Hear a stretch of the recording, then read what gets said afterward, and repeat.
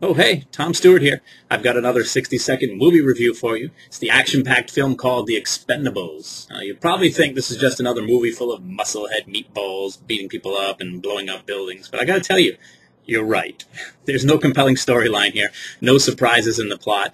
The bad guys have bad aim, the good guys never miss, and for the most part it's just explosions and fight scenes and guns and knives and gratuitous violence.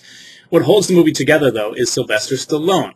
Not his acting, but his writing. He wrote and directed the movie, and say what you want about Sly, he understands character development, and he takes the time to let you get to know the good guys in this movie, and it's about the only thing that holds it together.